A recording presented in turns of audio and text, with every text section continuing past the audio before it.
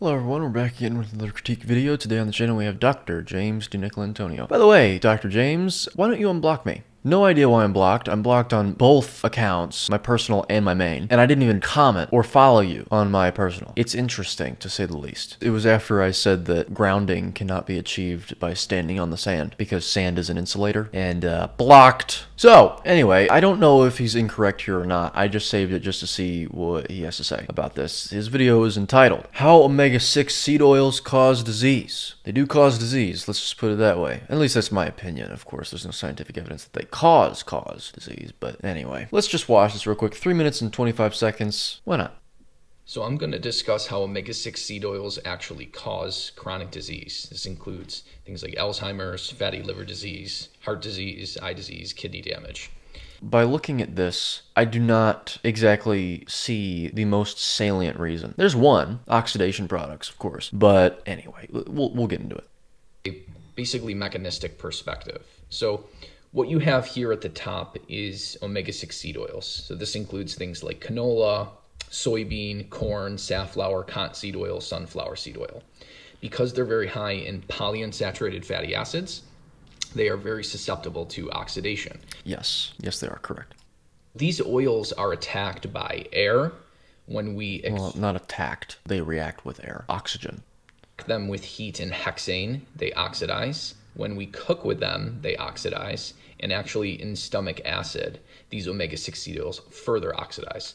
So essentially you're ingesting correct oxidized and unoxidized omega-6 fats. And essentially these turn into things like lipid hydroperoxides, aldehydes as well. Aldehydes, there it is. Aldehydes, even in vastly small concentrations, destroy lipid rafts, tear cell membranes to pieces, bind to DNA to promote carcinogenesis by causing mutations to it, and, in a high enough concentration, but still relatively low, kill cells outright. 4-HNE, that's one that's found primarily in, I think, commercial French fries. Last time I looked. That was a long time ago, but... And we absorb these substances in the intestine, and they get absorbed into and damage our cell membranes. So basically when you absorb fats, they get absorbed into chylomicrons. The liver releases these chylomicrons along with LDL or lipoproteins that carry cholesterol and all that stuff throughout the body. And so these oxidation products that are carried within these LDL particles as well as the chylomicrons get administered to every single cell of the body. And one of the final destinations of these oxidation products, or lipid peroxidation products like he was just saying, is the liver itself. So this is why it's highly associated with fatty liver disease. So basically lipid bilayer that can be oxidized when you overconsume these omega-6 fats. So essentially this leads to cellular dysfunction and death, and this can happen in the brain, the liver, this can happen in all organs and lead to disease through this pathway. But there's another interesting pathway as well, is that these are lipoproteins. So this is considered... Oh, he may talk about it right now. Bad cholesterol. It's considered that. There's no such thing as bad cholesterol. LDL is a healer of the body. It's the lipoprotein that carries cholesterol to other parts of the body. Also, it's not cholesterol in the first place. It's a lipoprotein that carries cholesterol. There is one molecule that is called cholesterol, and that is it. There's VLDL, LDL, SDLDL, HDL, IDL, chylomicrons. None of them are damaging to the body because the body creates them on their own. Any excess cholesterol that one consumes is simply recycled and or excreted by the body, as is indicated at that given instance in time. Lipoprotein or LDL, but all lipoproteins can absorb these oxidized and unoxidized omega-6 fats. There you go, that's what I was saying. But since LDL is primarily the administrator of cholesterol throughout the body, that's why I mentioned that one. It's more salient. The more omega-6 fats in your actual lipoproteins will oxidize all lipoproteins. We also have an oxidation of what are called chylomicron remnants as well. And this can lead to heart disease through numerous mechanisms. Now, the omega-6 can even saturate our white blood cells, leading to further reactive oxygen species and more damage to our lipoproteins. I tend to believe that. That detail I don't even know is true, but mechanistically, yeah, one could infer. And then what happens? This is a blown up view of LDL. And essentially, there's this ApoB or apolipoprotein B. Yes, ApoB receptors are on LDL. ApoA is on HDL. Now, typically, if it's not oxidized, it'll be picked up by the LDL receptors in the liver. The ApoB100 receptor, yeah. However, when this ApoB gets attacked by lipid hydroperoxides, by aldehydes that covalently bind. Did you know glucose is an aldehyde? It's an aldohexose. I think, James, you should clarify a little more as to what you're talking about here, because you're getting your point across, and this may be the pedant in me, the captious element of me, but the problem here is at the time that lipoproteins are invaginated into the arterial walls or the injured areas of the arterial walls, they're typically not at that time oxidized. They become oxidized later on by things like aldehydes and like glucose, because glucose is an aldehyde, which then makes the body launch an immune response because it is now recognized as a foreign protein. The reason I think that you should establish that is because when you say things like aldehydes will oxidize your lipoproteins, it sounds as if you're saying it does that before it's actually administered into injured areas of the arterial wall, which is typically not the case. But anyway, as you guys should know by now, no supplements need to be taken on a carnivore diet, as you can derive everything you need from such a diet. However, this does not mean there aren't certain nutraceuticals that can be taken to further ameliorate inflammation and subsequently any illness, disorder, and disease one may be plagued with. One of the best products on the market, if not the best product in doing such a thing, is the flagship product to a company known as Cerule called Stem Enhance Ultra, which effectuates the release of one's own inherent stem cells from their bone marrow. When this occurs, this results in what may be perceived by some to be the epitome of regeneration. Now, I cannot under any circumstances claim any cause and effect relationships from this product and any hard health outcomes. However, one may speculate what they wish with this information. If you want to know more about this product or are interested in buying this product, as well as many other products from the Cerule company, please refer to the link on the screen now or the description below. It's no longer recognized by the LDL receptor in the liver, so it's not taken up again by the liver. Correct. But it's now recognized by our macrophages, our immune... Macrophage. Macro means big, phage means eat. Phago, or like a phagocyte. They're particular white blood cells that will come in and actually eat pathogenic bacteria. It works in tandem with fibrin, which is a sticky net-like matrix that is consequent to fibrinogen exudation from cells in an inflammatory event. So, yeah, these macrophages will come up and they will eat them, and they will form foam cells, which can contribute to atherosclerotic plaque. But we'll get to that in a minute, because there's a detail that's important in that situation. Very important detail. By the scavenger receptors. And what basically happens is these macrophages then take up the oxidized LDL, and this forms foam cells and atherosclerosis, or plaque in the arteries. Okay, not really. Sorry, James. Foam cells constitute 1 plus or minus 1% of atherosclerotic plaque.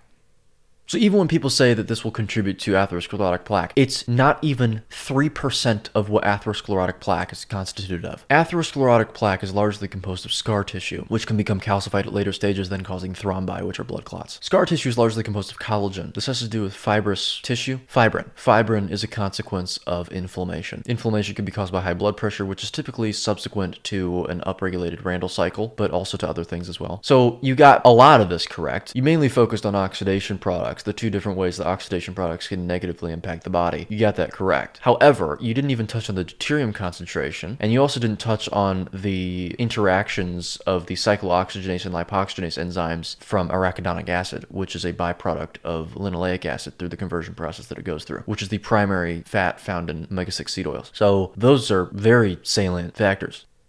And this can form in the carotid arteries or the coronary arteries, and this can lead to cardiovascular disease, like strokes and heart attacks. Yes, correct.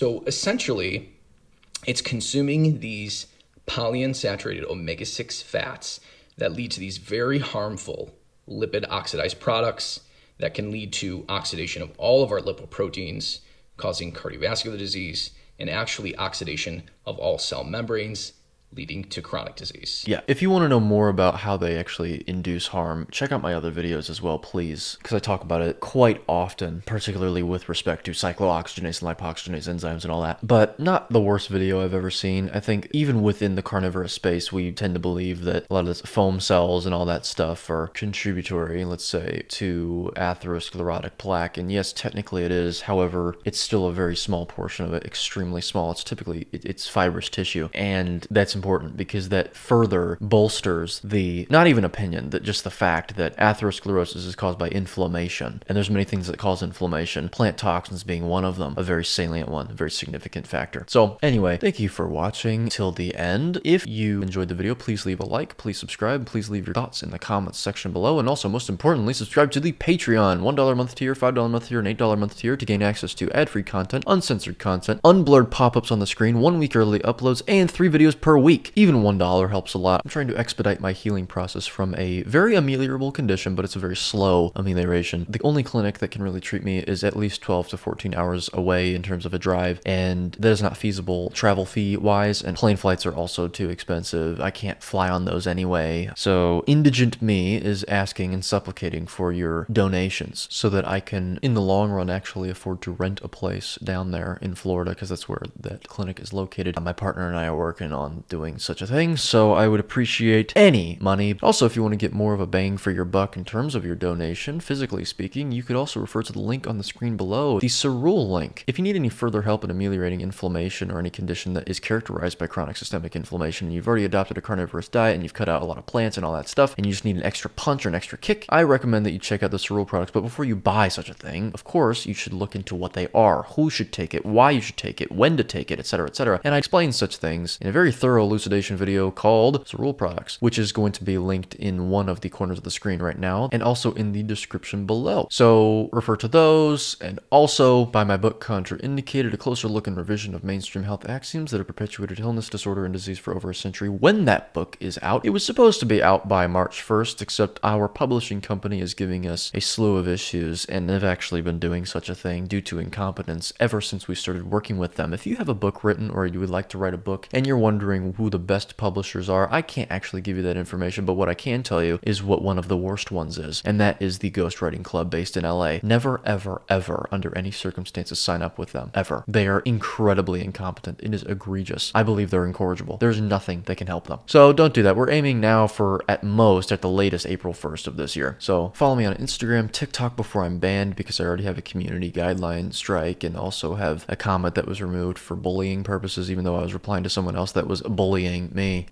This is the world we live in today. But also follow me on Twitter or X, because I'm trying to get an X basic subscription so I can post my videos in full on Twitter or X as well. So just in case I get banned on YouTube, my following is still extant, just on a different platform. So please go out of your way, take 5 seconds, follow me on Twitter. Even if I don't post that often at the moment, it could be a very, very, very prudent decision on your part if I do get banned on YouTube, which is a very salient threat nowadays. Also email me at edgoki14@gmail.com if you would like to ask me any questions, or if you'd like to recommend that I react to certain videos in particular. I have a vast stash in my playlist on YouTube and on Instagram. However, I will of course put those aside to cater towards the viewer. So with that being said, join me next time when we react to someone else that knows nothing, or may know something, in the case of Dr. James DiNicolantonio, about human nutrition science, biochemistry, human physiology, comparative anatomy, inferential statistics, etc., etc., etc. So see you then.